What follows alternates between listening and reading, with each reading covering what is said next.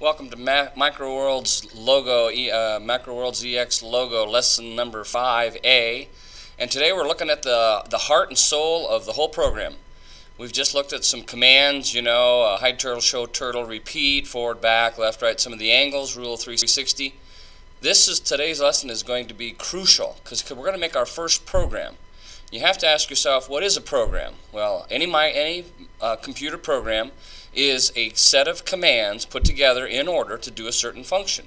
And some of them can be lines and lines and lines of code, is what they call, and it has to be done in the correct order or it won't work. There are some times where you get one command out of line and it won't work. Over here on the right side, up here, it's called the procedures page. I'm going to move it over a little bit so you can see it better. At the bottom here, on the bottom right, you see procedures. It's blank. It doesn't look like anything. We're going to make our first program. You click on there. The simplest program to make, of course, is a square. Every logo program starts with the word to, T-O, because they said so. All right, that's the name of the program. You got to learn its language. To, and then a space, and then I'm going to put the name square. Hit enter. Now you don't have to call it square, but it makes sense to call it square because guess what it's going to make? It's going to make a square. Well, you could call it S if you want a shortcut, as long as you can remember that S stands for square. Some of my students would call it circle when it actually makes a square. The computer doesn't mind. Just make sure that it knows what you're talking about. You have to always hit enter. Don't forget that because sometimes the space bar looks like it's like you have, but you got to hit enter. Well, let me give you a close-up on that. Now, what's the commands? Well, we could do all kinds of things, but of course the easiest thing is a repeat command. Repeat for bracket, left bracket, forward 100, right 90, right bracket. Hit enter. And you've seen this before. You might ask, well, why doesn't it do anything? Well, I'm just writing the program. I haven't actually run it. We'll talk about that at the command center here in a moment. That should do it. All I need to do now, and this is very crucial, I have to complete it. And in logo, it's the word end, E-N-D. To starts a program. Square is the name of the program. The commands are to repeat for, forward 100, right 90. And then it's finished, it's complete, it's ended. Now, to run it, you come down here to the command center, and we're going to type CG, of course. And now I'm going to type in the word square. And how about that? It makes a square because I told the computer, I programmed the computer to do square.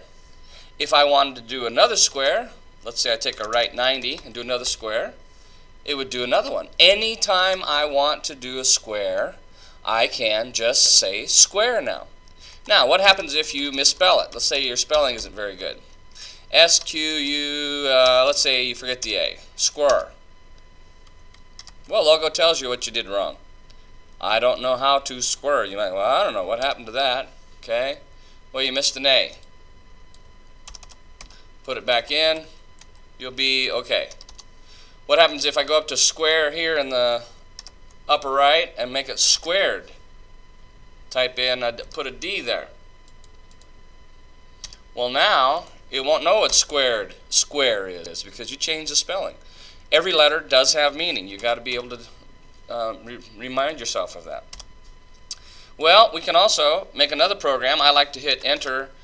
Give me a line. You don't have to, but up here in the corner in the procedures page, I like to make another line so that I can see my programs. By the way, if you don't end the program, the next one won't run. We'll talk about that sometime with all the errors that are common to logo, but for now we'll make sure every program is ended.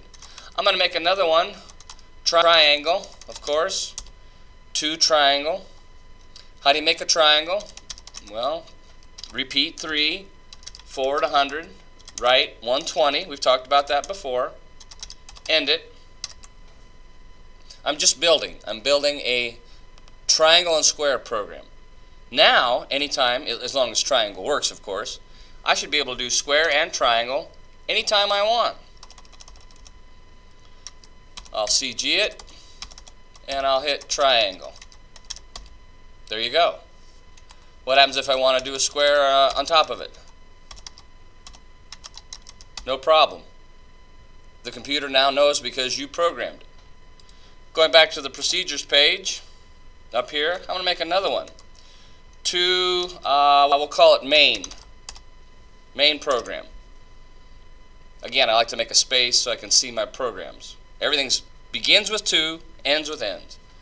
Let's say I go square, triangle, right turn 90, forward 100, left turn 90, square, forward 200, or 100, triangle.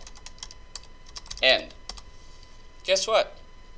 It'll do it all at once. It'll do exactly what you tell it to do.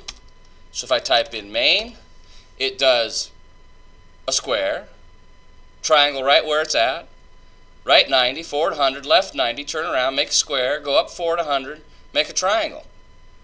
Let's see, how long can your programs be over here? How long can your programs be over on the procedures page? As many as you want. Well, how complicated can it get? Pretty complicated. Can you call other programs from a new program, like main? In main, I told it to do square. Guess what? It can do it. Just to start. The nice part is Logo saves all these. It saves stuff on the procedures page. It doesn't save stuff on the command center. Make sure you have it over here on the procedures page.